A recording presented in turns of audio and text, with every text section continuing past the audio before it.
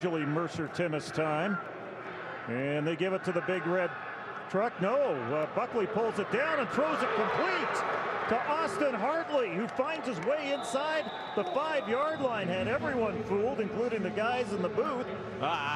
Except you, maybe. Of course. I wasn't fooled. No, I was. That was fantastic play action. They sold it all the way. As we get a great look at it here, and that would have been a nice little hole for Timmis to run through, and Foster trying to prevent Buckley from scrambling to the outside, and Buckley hits the brakes and throws in a dart. Double tights once again.